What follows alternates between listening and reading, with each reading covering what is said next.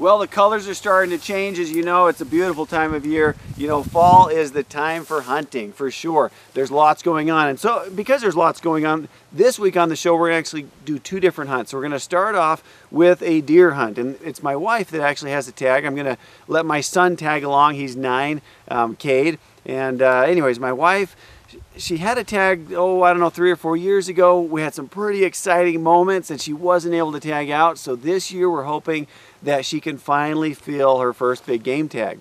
And then, as I mentioned, we're going to go do some pheasant hunting, and that's with Pheasants Forever. You know, for the past several years, I've been tagging along with one of the hunts that they give away at their banquets that's actually auctioned off at the banquets, and we see all the action that's going on with that, kind of a prelude to the pheasant season that is just going to be getting started here soon. So, let's start off with that deer hunt.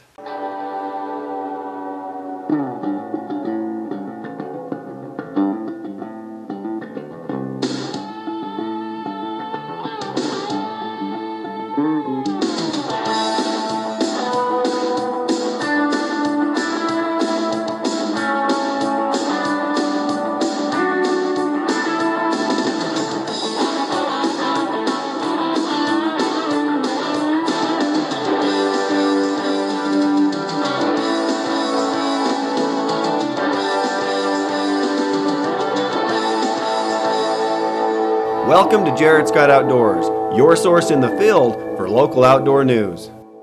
As mentioned earlier, Candice was the one with the tag for this hunt, but Cade came along to see all the action. Little did he know, however, the conditions we'd be hiking in.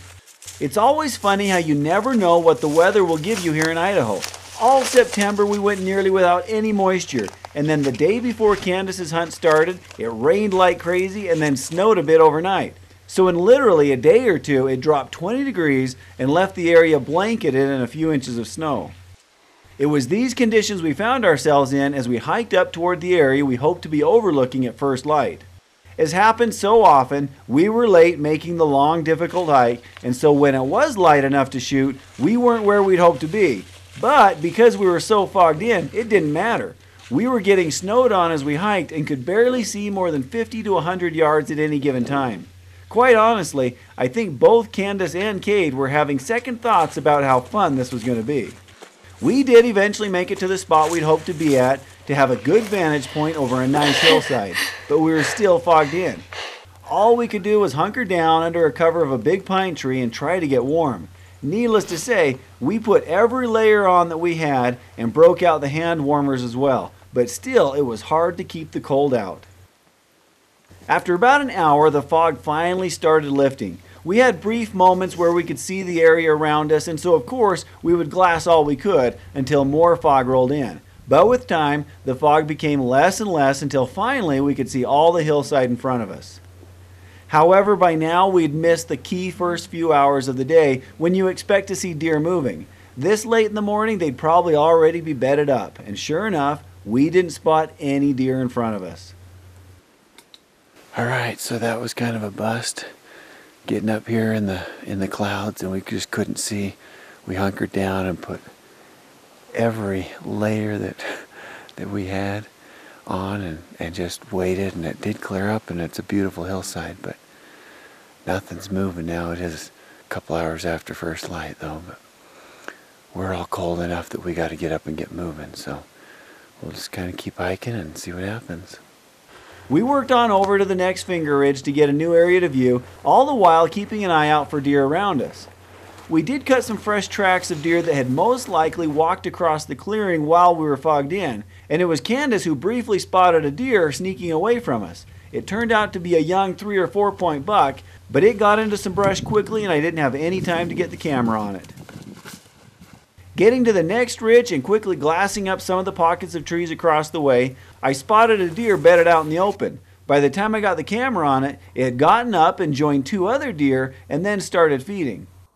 We hoped to find some antlers on them, but no luck. 3 does fed out in the open and then worked back into another pocket of trees. We can see some does down there, and earlier today we saw a young buck that we saw for like 4 seconds.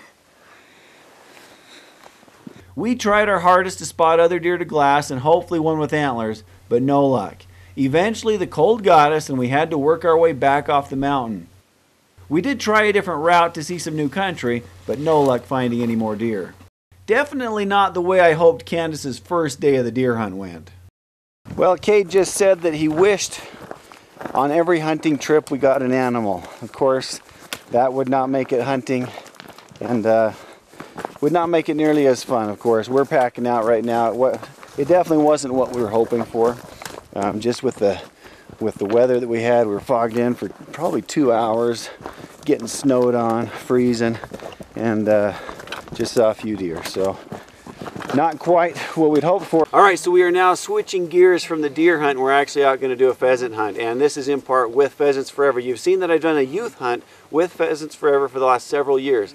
However, this year schedules just did not work out, and so instead I'm going to actually join with one of the adult hunts that was auctioned off. So we've got a couple dogs here, Teton and Tucker, that are going to be doing the work today. And you know, a lot of times it's about the kids and things like that. Today it's about the dogs. It's always fun to watch dogs go out and hunt. So these are with Chris Hinckley, these two dogs. So let's go ahead and switch gears. Let's go start this pheasant hunt and watch these dogs work. We'll drop down and put them down below. So I thought we just put one up in here, one down there. In that fence? Yeah, right in that fence. We'll go back to this. So first off, we had to get the birds ready. Being an auctioned off hunt and happening a little before the general pheasant hunt started, this had to be a hunt of planted birds on private property. 3 Pheasant Forever volunteers, Ernie, Willie, and Glenn, were on hand to make sure this hunt went off as planned, and were the ones helping to disperse the roosters.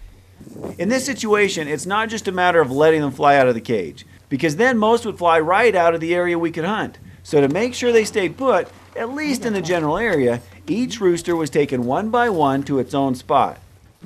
And then again, making sure they didn't just fly off as soon as they were let loose, there was a specific process to calm the pheasant down, ending with its head tucked under its wing and then carefully placing it in a pocket of brush.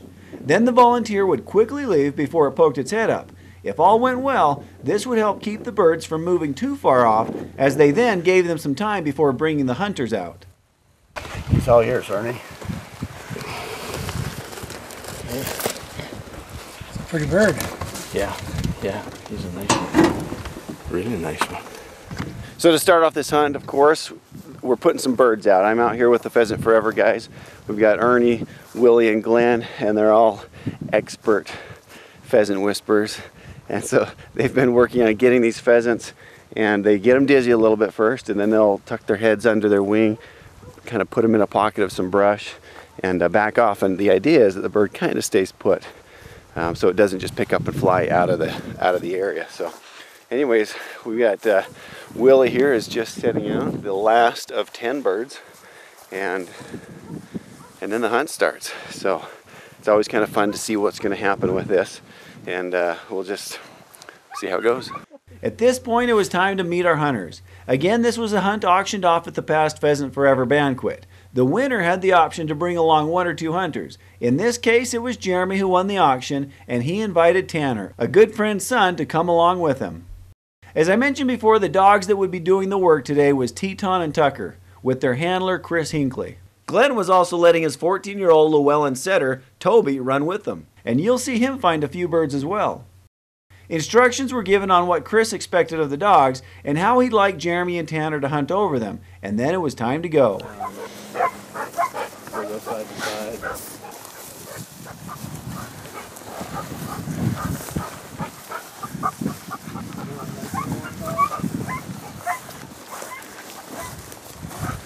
Oh. Whoa. Of course, it was no surprise when the first point was made, as we had planted the roosters a while earlier. It was Tucker on point and Teton quickly heading over to join him. Now, I've learned from several of these hunts that just because a dog goes on point, it doesn't mean anything. Guns can be left on safety, the bird can fly off early, the rooster can give us the slip, or the hunter could flat out miss. You just never know. In this case, the gun didn't fire. Something malfunctioned, which led to the rooster making an easy getaway. At least for now. Frustrating, yes, but there were still plenty more out there and a chance to make it good. So this chunk of property here, Jared Finn owns this property. He works with Pheasants Forever and allows them to use this chunk. to do this pheasant hunt. But the interesting thing with Jared Finn is he's actually worked with Pheasants Forever and put in a lot of ground cover. He doesn't cut everything down in the fall. He leaves a lot of corn up, leaves a lot of just a lot of everything up. Alfalfa. We've got all kinds of brush, and in part for the deer as well, for deer, for pheasants, just for the animals here in the winter to have some habitat, because what's common nowadays, of course, is just cutting everything down in the fall, and so there just isn't habitat anymore. But Jared Finn has actually done quite a job at working with other people on creating a lot of habitat here. Before the action gets too hot, let's meet our dog handler, Chris. Hi, as Jared mentioned, I'm Chris Hinckley with Teton Bird Dogs. We're located out in Louisville, Idaho. Today we've got Tucker. Tucker is a liver roan. He's 2 years old and has his master hunter. And Teton is our black roan, and he is also 2 years old and has his senior hunter, and will continue to run for his masters with Standing Stone's Kennels. Here at Teton Bird Dogs, we offer quality German short-hair pointers, specializing in the personability and family aspect. If you want to get a hold of us, the best way to get a hold of us is at tetonbirddogs.com or Teton Bird Dogs on Facebook. Before the break, Tanner had a gun malfunction and missed an opportunity at the first rooster. A short while later, it was Toby who went motionless. Teton and Tucker quickly joined him, and then Jeremy and Tanner closed in behind. Now all three of these dogs have been trained not to go after the bird once on point, so until the hunters flush the bird, they don't budge. With the cover so thick, it was hard to see the rooster, even though it was right at Tanner's feet. Okay. Good shot. When it jumped right out from under him, it was Jeremy who made the quick shot and dropped the first pheasant of the day. Nice looking bird. Nice bird. When Tucker went back on point, it was Tanner that had the first shot. His gun malfunctioned last time, so hopefully that wouldn't be the case now. Okay. That rooster didn't stand a chance.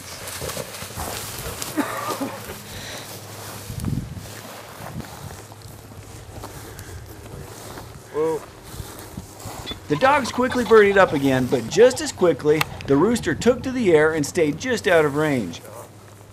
We watched where it dropped in, however, and would swing back that way later. When a rooster spooked out before either of the dogs even got wind of it, it made the mistake of flying in front of Jeremy and Tanner. The rooster had distance and speed, but Jeremy made a great shot and nailed it. Nice. Had some speed on it too. It was moving. Okay, Tucker. Tucker. Oh. The next rooster came up quick, but once again Tanner's gun malfunctioned. Jeremy tried a few late shots, but it was already too far out and made a clean getaway.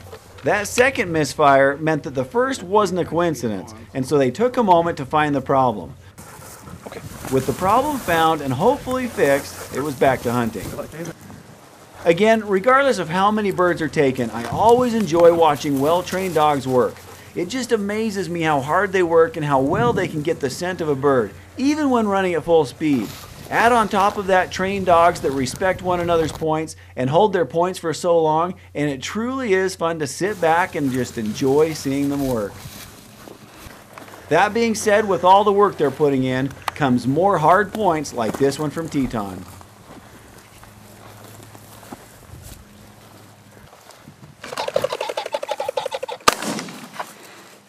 Nice. Sure enough, Tanner's gun was working now, and his aim was good.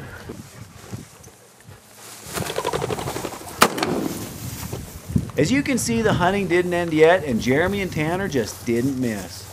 After working all the areas where we had planted birds earlier in the day, and coming up short at least one bird, we made one more pass back through the thick alfalfa, but still didn't kick up any more roosters.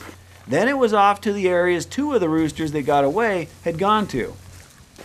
After trying one area with no luck, we were on our way back when Tucker went on point. Quickly getting over there, the rooster flushed and Tanner quickly brought it back down.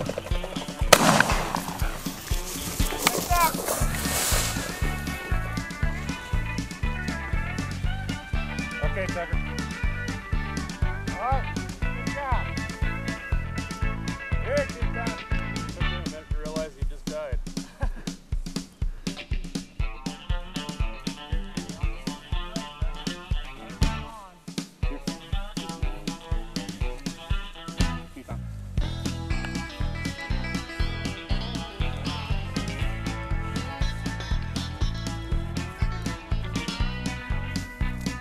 finally checking one more area out where one of the roosters had escaped to, it was again Tanner that once again had great aim at yet another bird. Nice. Okay. Now just to clarify, because these were planted roosters on private land and for the conditions they'd been approved for in compliance with the Idaho Fish and Game, the typical bag limit of 3 didn't come into effect, which was good as Tanner now had 4 roosters to his name and Jeremy had 3. Not a bad hunt at all. All right, that's going to wrap up this hunt. As you can see, a pretty successful day in the field here. Jeremy and Tanner didn't miss anything. There were a couple misfires, and so there were a couple that got away, but aside from that, every bird hit the ground. So it was a fantastic day. What do you guys think of the hunt today? A lot of fun. Great time. Good times out here. So this is in part, this is helping the Pheasant Forever organization. It's a donation. We've even got another dog here that was part of the fun here. But, if this is something that you're interested in, go to the banquets. Find a banquet in your area, go to them, support them, and donate, help out. It all goes to help the pheasants and the habitat and things like that. If you liked what you saw, please subscribe to the Jared Scott Outdoors YouTube channel.